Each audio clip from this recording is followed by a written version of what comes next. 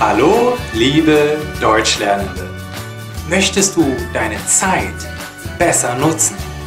Möchtest du produktiver sein? Nun, dann ist dieses Video für dich. Ich habe 15 Zeitmanagement-Tipps, die ich dir geben möchte. In diesem Video stelle ich dir die ersten 5 vor. Wenn du an allen 15 interessiert bist, dann besuche jetzt Authentic German Learning /Zeit. Auf geht's! Oh mein Gott, das ist so toll, das ist so geil!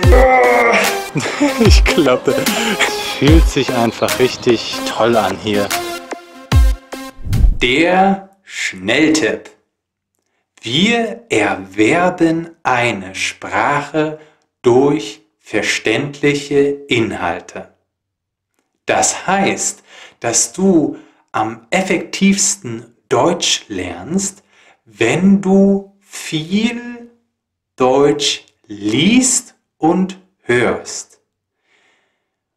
Und es ist sehr hilfreich, wenn das Niveau ein bisschen über dem liegt, was du bis jetzt kannst. Mit diesem Video bekommst du zum Beispiel ganz viele verständliche Inhalte.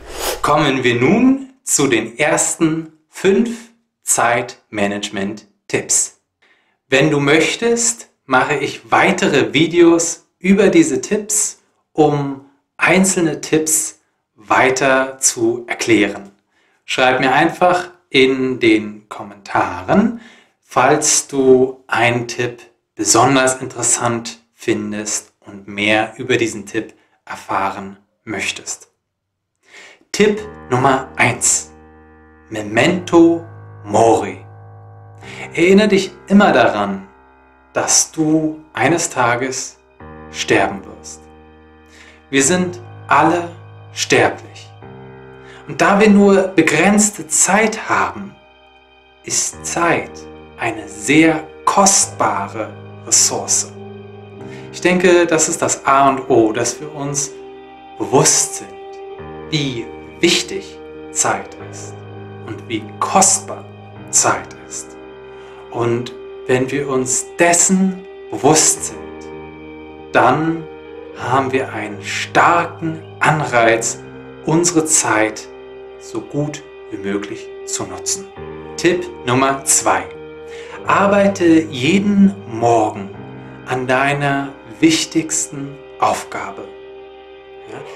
Welche Aufgabe, wenn du sie erledigst, macht alle deine anderen Aufgaben einfacher oder unnötig?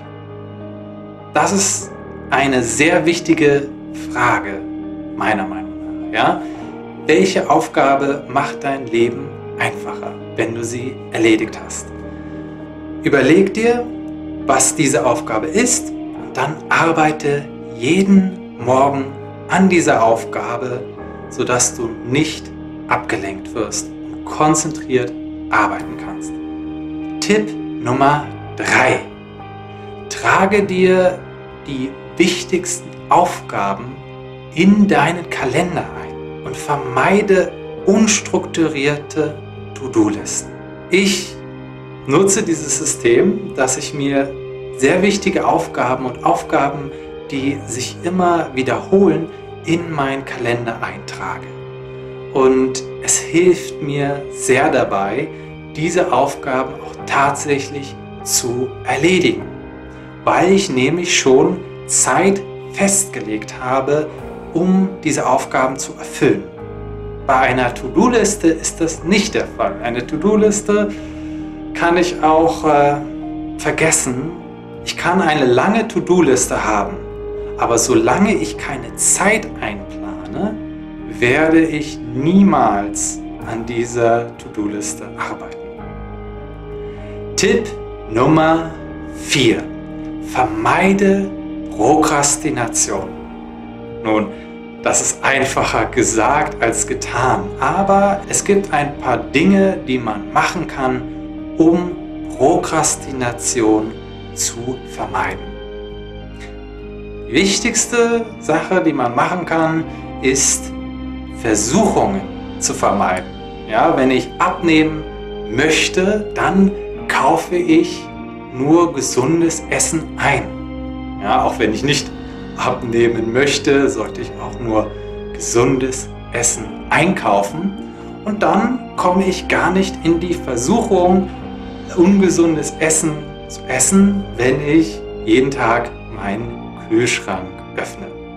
Ein zweiter Weg, um Prokrastination zu vermeiden, ist, sich klar zu machen, was man wirklich möchte. Was möchtest du wirklich? Wenn dir das klar ist, dann wird es dir einfacher fallen, Prokrastination zu vermeiden. Was Prokrastination betrifft, finde ich es auch sehr hilfreich, immer warum zu fragen, anstatt sich Vorwürfe zu machen. Wenn du prokrastinierst, dann mach dir keine Vorwürfe, sondern frage, warum? Warum prokrastiniere ich? Dann wirst du einen Schritt getan haben, um Prokrastination zu vermeiden. Tipp Nummer 5.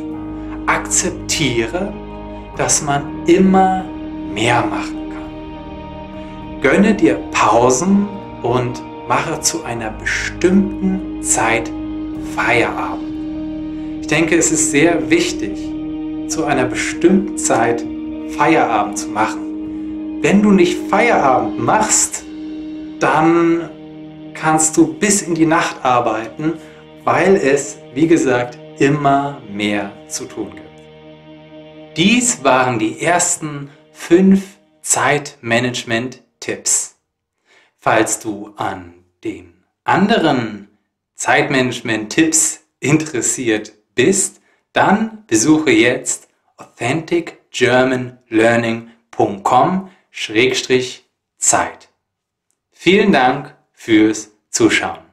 Wir sehen uns morgen. Tschüss. Eine kleine Bitte zum Schluss. Kennst du jemanden, der auch Deutsch lernt? Kennst du jemanden, der eventuell daran interessiert wäre, auch Deutsch zu lernen?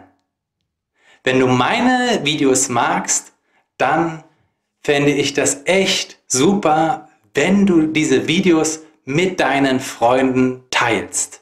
Ja? Es würde mir echt sehr viel bedeuten, wenn du einfach dieses Video oder ein anderes Video, was du magst, deinen Freunden schickst, die eventuell auch Deutsch lernen und daran interessiert sind, Deutsch zu lernen. Das wäre total super. Vielen Dank im Voraus und wir beide sehen uns morgen. Tschüss.